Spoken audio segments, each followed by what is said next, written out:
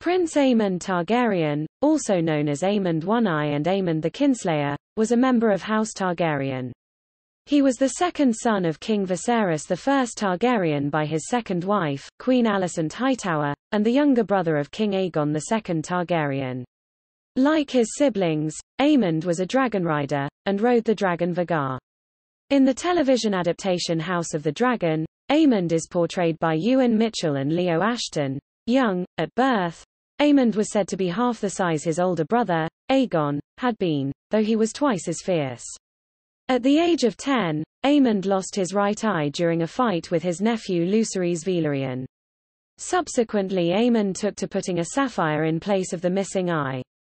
Aemond was also known to wear an eye patch over his sapphire eye at times, apparently when he was in open court and did not want to frighten noble ladies with his scars, such as when he was in the Round Hall of Storm's End with Borros Baratheon's wife and daughters.